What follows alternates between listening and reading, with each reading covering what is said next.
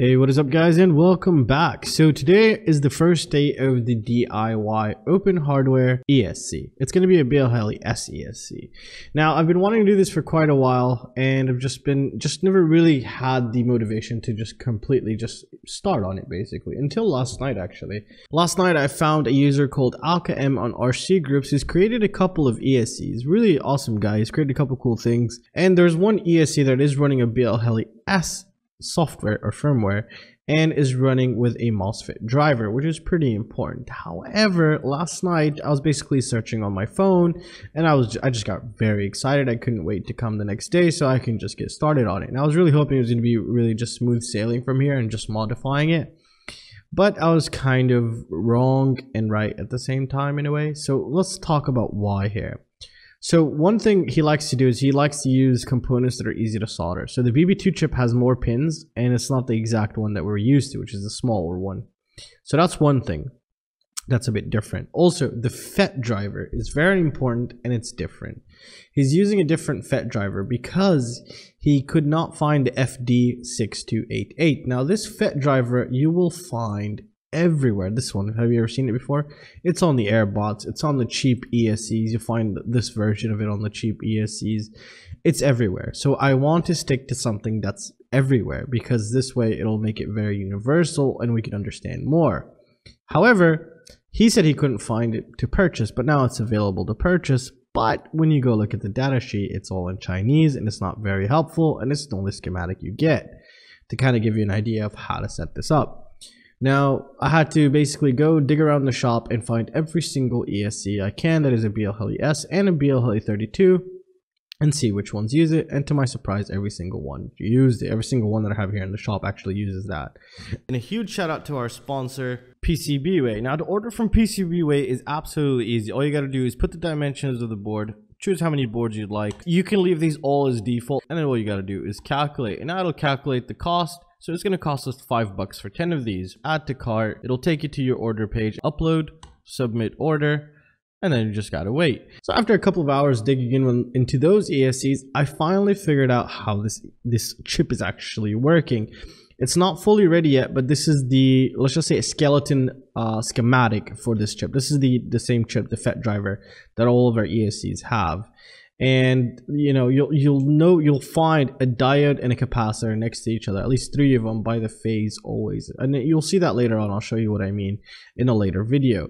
And then here we have the resistors with that, you know, go along with the Fet Driver here that dictate the delay time. Now the delay time, I can't really explain that to you just yet because I personally don't fully understand it just yet, but once I give it more time, once I hit that step, then I'll be able to explain everything for you. Now, you might say, okay, what's the benefit of this? First of all, we'll understand how an ESC works. That's what's going to be really nice. I can relay all that information back to you. Second is you'll be able to modify your existing ESC to run higher voltage and to make it into a premium ESC. But you'll have to, I mean, not in terms of noise, you'll add a low ESR capacitor for that. But you'll be able to change out the MOSFETs. Possibly, if needed, a couple resistors and a firmware, which is these 6 resistors here, because those are the ones that dictate the time. And then you change out your firmware, and then you should be basically kind of good to go, theoretically here, from what I understand. And obviously, as time goes on, I'll understand more and more, and we'll actually try this out. So right now I'm basically 60% done, but the schematic in front of you is 30% done because I have everything on a piece of paper, and I'm just confirming everything on my piece of paper before I bring it in to the official schematic, because I just don't want to keep modifying and editing it. Now my Patreons get full access to this schematic as it updates whenever I save it. So yeah, if you're a Patreon, just message me, I'll add you into the teams list, and then you can go ahead and just watch everything and even modify and use it, which is going to be pretty cool if you wanted to do that.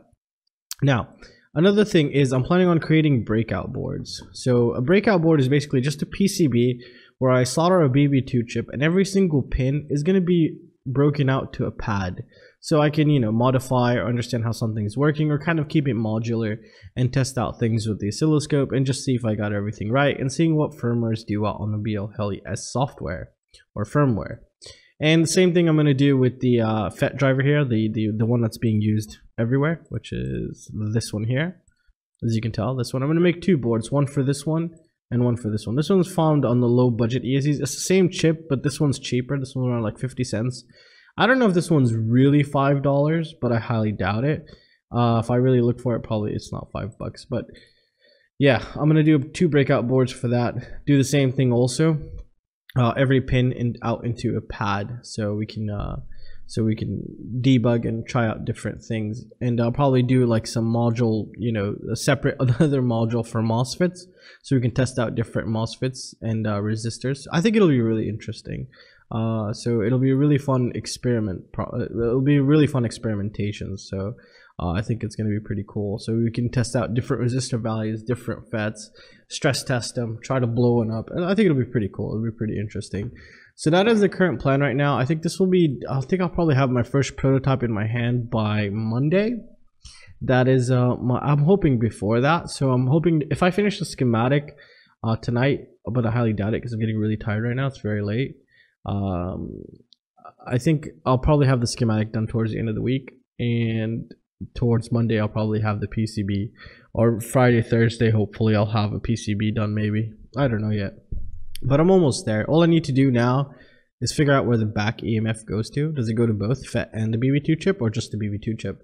So that's what I'm trying to figure out right now. It's not as easy as it might seem to be, kind of, unless I'm just getting too tired right now. But probably I'll sleep on it in the morning. I'll figure it out. But if anyone has any information, that would be absolutely useful. I need all the info I can get just to save me some time. But either way, I'll have it done. It's just yeah, if you could help me, that'd be super cool. Also, this project will be sponsored by PCBway, which means that they'll provide the boards for me, just because I wouldn't have been able to do it without them. It'll be way too expensive. Every time I make a mistake, I have to reorder and reorder and reorder. They're really nice that they just keep providing. And anyone who wants to collaborate, you also can get free boards from them. Just contact me and I can just tell them, and then they'll send you. And also my Patreons, I'll send you. For anyone who's interested in this stuff, just let me know. Message me, and I'm more active on Patreon now. So if you want a board, let me know, and when I have them ready, or one that's actually working, I can send those over as well to you. And obviously Patreons have access to all of this as well here, before everybody else. Even the prototypes that have not been released to the public yet, you guys get exclusivity. It's the least I can do. So yeah, if anyone wants to help me out, or has any ideas, or has some knowledge, that'd be super great. Come join me on the Discord. I'll open a special page for that. Or you can also post in the forum as well. I'll be posting some of these things on my forum step by step. I do have someone, a good friend of mine actually working with me on the forum now, who's a lot of knowledge, and if anyone needs help, you can go to the forum as well. And we also have a Discord, so if you want to go ahead and join that. And well, that's the current update, guys. Let me know what you guys think. Are you guys interested in this? I'm gonna relay all the information I learned back to you. This is kind of just like a first video of the progress of the Open Hardware BLHeli S firmware. Huge shout out to AlkaM though. If it wasn't for him, I wouldn't have had the motivation to start. Even though I can't really use this, but I thought I was gonna come here and be able to use it, but he just gave me the push. And yeah, huge shout out. You should definitely check out some of his things also. It's just pretty cool here. And well, that's it, guys. I really hope you guys enjoyed the video. Let me know what you guys think down in the comment section, and I'll see you in the next one. Peace out.